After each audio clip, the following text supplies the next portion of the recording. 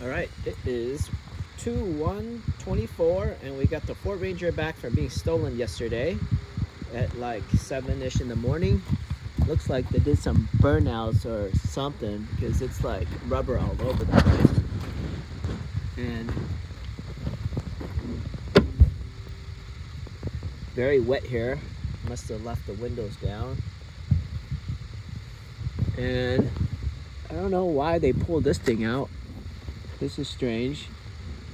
I don't think they'll want to steal that radio. And they broke the light up there.